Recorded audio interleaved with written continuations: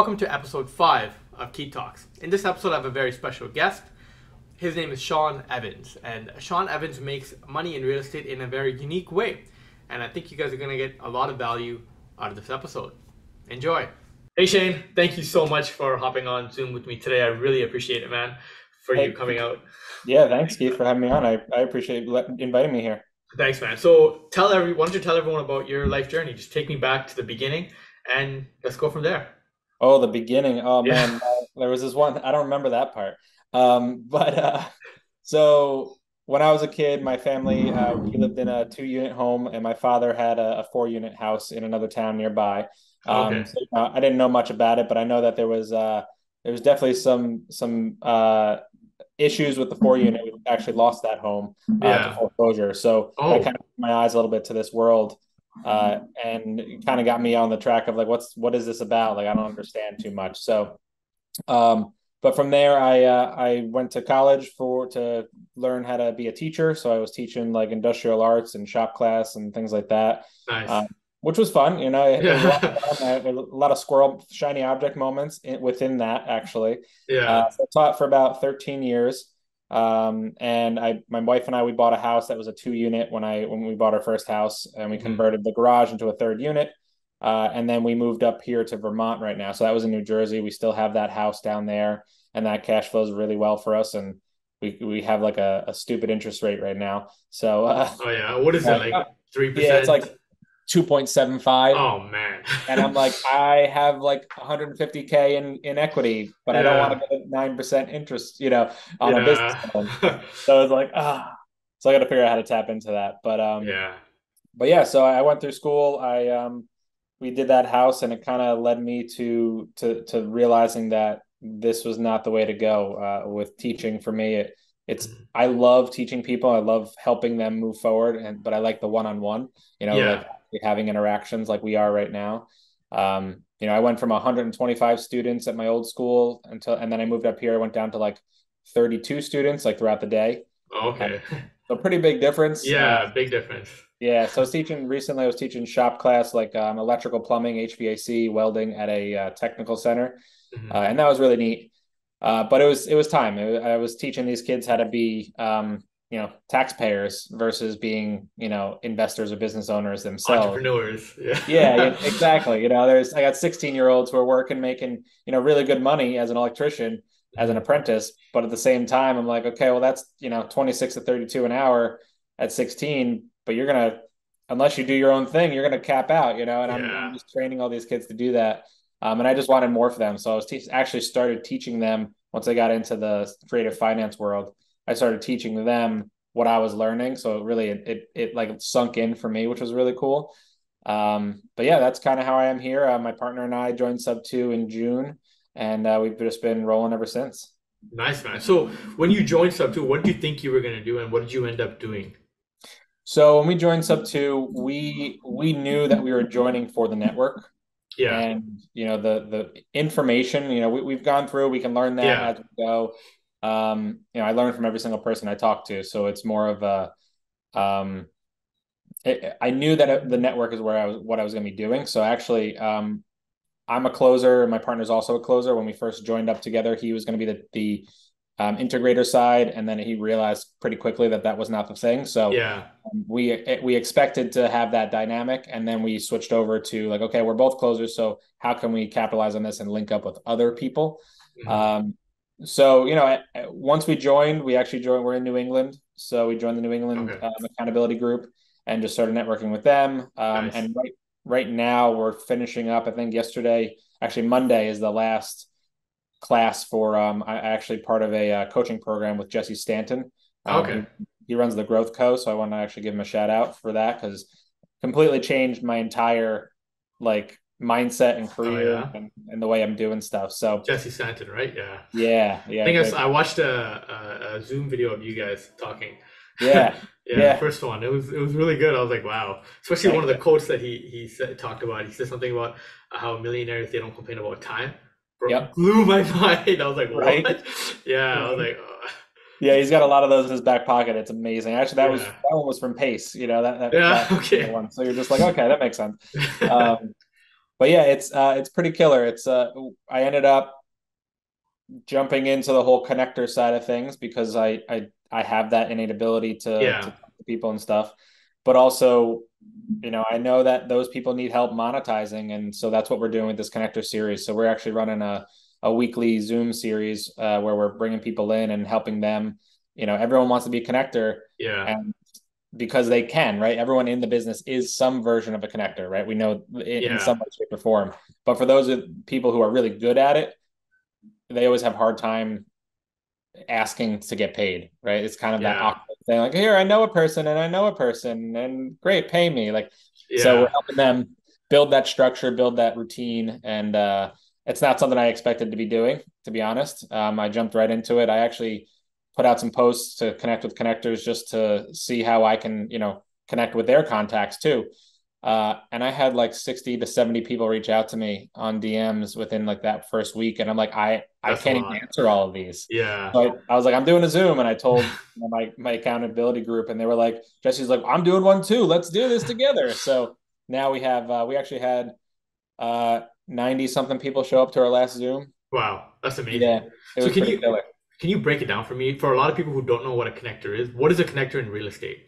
Sure. So a connector is someone who basically networks with all the different people in the real estate world, or even in the business world in general. Hmm. So let's say you come to me and you have a deal that you wanna get out to the world, or you want to Yeah. buy it, let's say. Yeah. I would know, maybe I know a PML, and I can bring that PML in, and I can connect the two of you together and help you get that deal done. Or I might be able to connect you to someone who knows, like a TC, who knows how to do the contract specifically in your state because it's a weird deal. Yeah. Or and a lot of this connector part is helping people solve problems. Yeah. So like, hey, I don't know what the hell I'm doing. How can I make this happen? So it's Hmm. kind of like a JV, but also bringing people together to help them solve their problems and get to where they need to be. So what are the different types of ways that a connector can get paid? Is it just a one-time fee that they get paid in, or are there other types of ways they can get paid? That's a great question. So it's real, just like everything here, right? It's all negotiable, Yeah. right? So so Creative it really financing. depends. Yeah, yeah. So it depends on what it looks like for that person, right? So if the deal can handle it, can I be brought in as an equity partner and get part of the cash flow, or That's can I nice. be brought in on the, if it's a PML, how about we connect in the first 5 deals or the first 10 deals, I get Hmm. a percentage of the fee or the connection. So there's a lot of ways to structure it. It's not just a single fee. Sometimes it is, sometimes it's just a referral. But most of the time it's whatever works for the deal and whatever works for the parties to make it happen. Yeah, right. Awesome. So then how do you go about actually connecting with people? Like what are some of the steps that you take? Do you actually like you just go onto like Eventbrite or Google like events and go there? Or like what do you do? How do you think about it? How do you connect with people? So how do I go to connect with other people, or how am I Yeah. connecting people together? No, how are you going to connect with other people?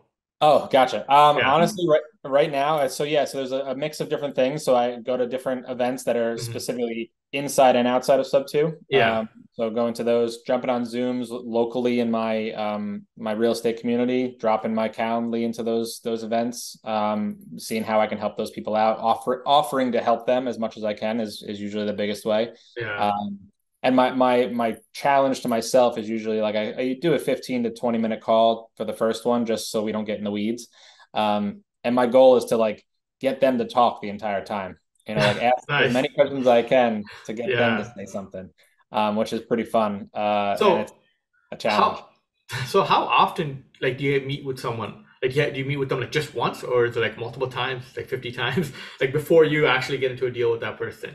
Especially Um, on like the capital side, because I know like with capital partners, trust is like a big thing. So how do you even build that?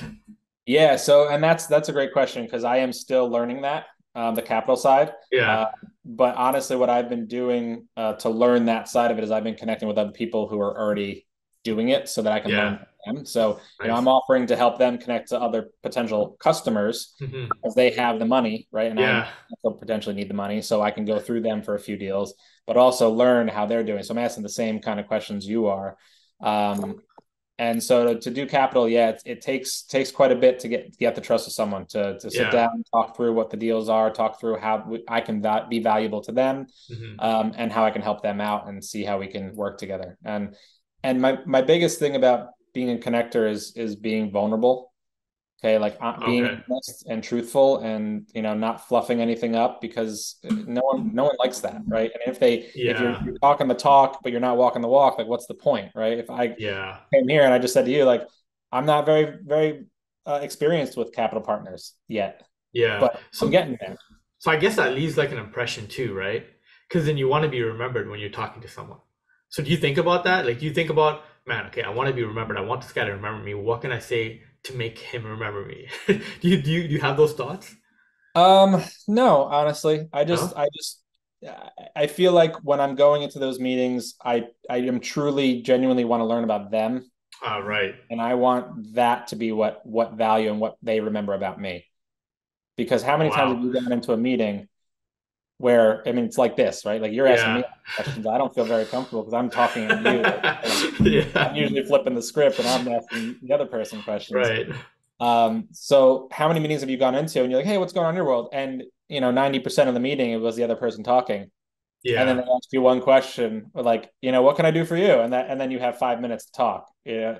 Yeah, that's so true. It's usually not like that. It's usually the 50-50 or like that's usually how it is. But I guess that in itself, you learn a lot just by listening to the other person the entire time. So what are some tricks that you have in terms of listening? Because I know like you guys were talking about a difference between hearing and listening, right? And that's something that caught my attention because I've never heard that before. Like ever in my life. I've always, thought they were both the same thing. So how do you differentiate that? Yeah, I love that phrase. So the way I differentiate it is, am I distracted by a bunch of other Yeah. stuff going on? Am I looking at my calendar, answering calls? It's like being in any Zoom, right? We all jump on these daily dials or whatever, and we're all doing work, and we're not Yeah. actually paying attention to the person's deal. But the really the listening is not hearing, but actually understanding what that person is needing, and reading between the lines, right? Because Okay.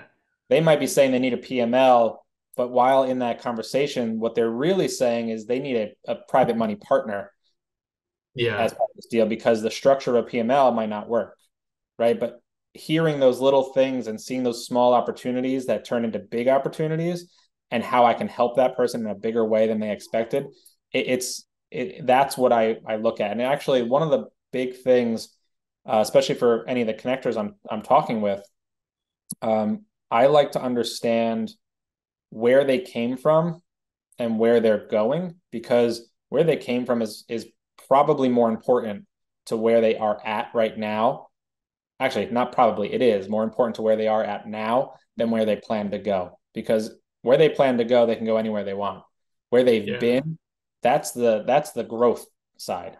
So let me see, what have you done in your life or in your career that Hmm. has grown your skill set that you can apply now, and that can be the foundation for moving on to the next thing, right? Because I meet a lot of connectors and even just people who are trying to do something, and they're all trying to do everything, right? That we jump in here and we're like, we got to build a wholesale business, we got to build an Yeah. acquisition, we got to build a dispo, we got to build. Well, what are you going to do first? Kind of like what you said. Your Yeah. only goal is to connect with wholesalers or agents and Yeah. buy, Yeah. That's it. right? Yeah. That's- So I like to help people work through where they are, where they were, and how they can take that skill set and apply it to where they want to be. Well, I think that speaks a lot of volumes. It's just like the fact that you even said it's not listening, it's understanding, or listening is understanding. That reading between the lines, like that's very hard. It's not an easy like skill set to even have. Because I talk to a lot of people, but then when I talk to them, I hear them. Sometimes I don't understand what they're actually looking for, and then even if I do bring it to them or to the table, it might not be something that they're interested in because it doesn't make sense with them. They just don't know how to convey what they really need. So like that in itself, you're already providing like a massive amount of value.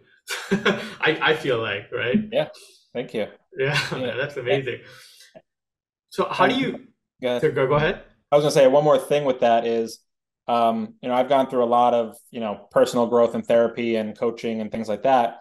And one of the key things is, just like you just did a couple seconds ago, is you repeated back what I said, Oh, and repeated it to me to make sure that that is actually what I was saying. oh man, yeah. I didn't even That think about it like that. I so was well done is what I'm trying to say. Like I it's huge. yeah, the only reason I said it is because I was trying to understand to make sure that I understood it correctly. But That's it. yeah, man. That made me feel heard. That made me feel Oh, listened to. oh yeah, that's so true. Man, this is really interesting. Like I feel like there are a lot of little tricks like this to really like understand and where someone's coming from and what they really need. Yeah. Man, it's cool. So let's take it back a little bit. I have another question, like, because I'm really interested to find out how do you structure your day? Because having like a 10-minute conversation with someone, it can go by like that. So if you're just talking to them for 10 minutes and you're talking to 50 people in one day, is there room for you to understand and really listen and hear someone out? Or like, how do you break your day and structure that? That is a really good. So I currently connect between 3 and 5 people a day. I Oh don't wow. I don't Okay. fill my schedule to the brim because, like you said, how do you do that? Yeah. Right? How do you do that? It's not possible. So and the other thing is, there are some people who that's all they're focusing on. That's not the only thing I'm focusing on. So if you are Oh, just a connector, maybe that is what you're doing. Um, but as part of it, after I'm done with the call, I'm like, hey, let's schedule another follow up in 2 weeks, and give them my Calendly right away and say, hey, if it was a good meeting and if it was something that we can work together, if they're interested, I ask them to follow up and let's do another one. And I just give them my 15-minute link again and say, hey, just reach out if you ever need something that we talked about or anything else. But to truly understand and document that, I take notes. I usually sit on Podio or whatever my CRM is, and I yeah. just write down some real, key information about their lives, right? Like you've heard my story a little Yeah. bit. You probably can take some notes down about that. And, I didn't even tell you about my kids and my dog and my this or that, but that's where the things that you bring back, and that's how you can kind of connect with them again.